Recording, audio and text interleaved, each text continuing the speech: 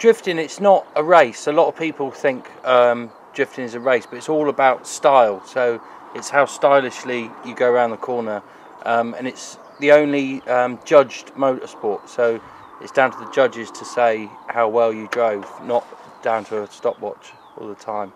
There's clipping points on corners, so you'll have like the apex of the corner, and you have to get the front of your car as close to a clipping point as you can, and then on the outside of the corner there'll be another clipping point, say a wall or something like that, and you have to get as close to the back of the wall as you can, like so, scraping your bumper, which Kawabata is very good at. You hit the wall? Yeah. That is his speciality. If you smash into the wall, then that's no good. You've got to just scrape it, and that's kind of 10 points. Just touch it? Yeah. Okay. How does he rank in the world of drifting? How well are you good at, how well do you do at drifting? In Japan? Sorry? In Japan, your results?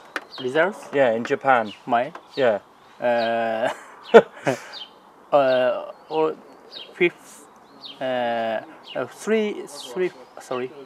years ago, fifth point, all Japan. In the whole of Japan, he came fifth, so. And Japan being pretty much the world in drifting terms. Yeah, Japan, they invented the sport, so the Japanese drivers are regarded the best in the world. But the UK is getting good, Ireland's very good, America's getting really good now. American drivers, good? Yeah, good. Yeah. Traditionally, motorsports in the UK there's a lot of regulations and stuff.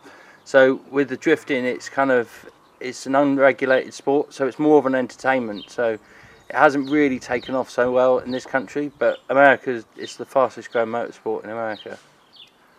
So you think it's going to be really big in the years to come? Well, I don't know, this country, it's kind of quite backwards really in their thinking. A lot of the tracks, they don't really want you to do it, but it is changing. Like there's an event at there's one at Brands Hatch, Mm-hmm. This is the second time they've only ever done drifting there, so. Yeah. How did you get into it? I did the Gumball Rally about 3 or 4 years ago, and I found out about it then, and I've been into it ever since. Yeah.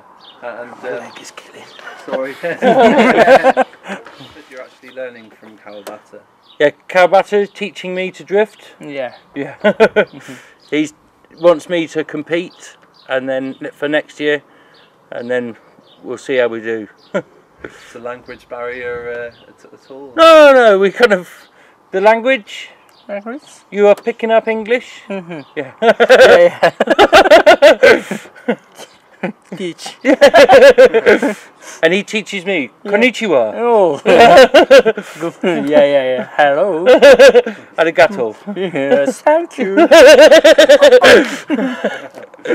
To be honest with you, when we first started Dirty Sanchez, it was all quite new and original, but it was 7 years ago, and these days there's 101 kids doing stuff on the internet, which is far worse than anything we'd do. So it kind of, the spark's gone, but the drifting is kind of like my new thing, and I find it more, it's crazy, you know. Yeah. That's my new Dirty Sanchez. Dirty Sanchez on wheels. So you got bringing any scars in from your 7 years?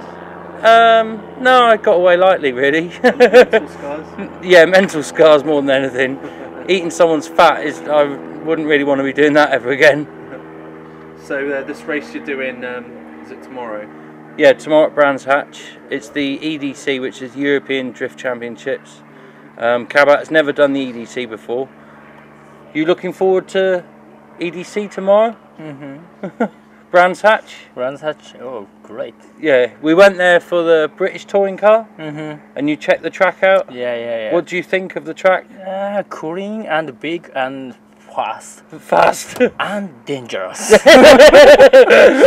But there's no walls. Yeah, no walls. No heat. So it's going to be more of a line, like you have to get close to a line, but there's no wall to hit. Yeah, they'll have like an inside clipping point and an outside, but there's no walls, because there isn't any there.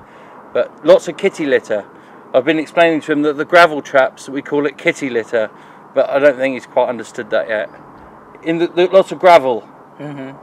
Kitty litter. Yeah. Safety. Safety. You win tomorrow? Of course. Yeah. Is it worth putting a bet on you? Yeah.